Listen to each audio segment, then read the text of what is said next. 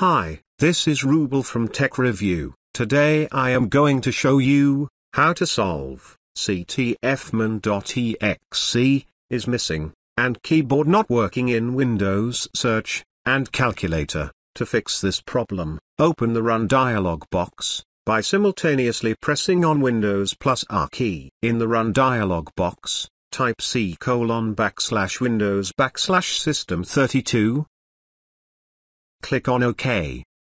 After opening the System32 folder, find a file, which name is ctfmon. Right-click on the ctfmon. Click on the Show More options. Click on the Send To. And click on the desktop, Create Shortcut. Now close this window. This is your newly created ctfmon shortcut. Now again simultaneously press Windows plus R key. After opening the Run dialog box, type shell clone common startup. Click on OK. After opening the startup folder, from the desktop ctfmon shortcut, drag and drop, or copy and paste into this folder. Click on the Continue.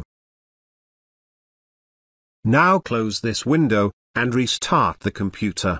After restarting your computer, hope your problem solved. If it did not resolve the problem, click Windows Start button. Type regedit. After appearing the registry editor, click on it. Click on Yes. After opening the registry editor, go to H key local machine. Software. Microsoft. Windows. CurrentVersion. Run.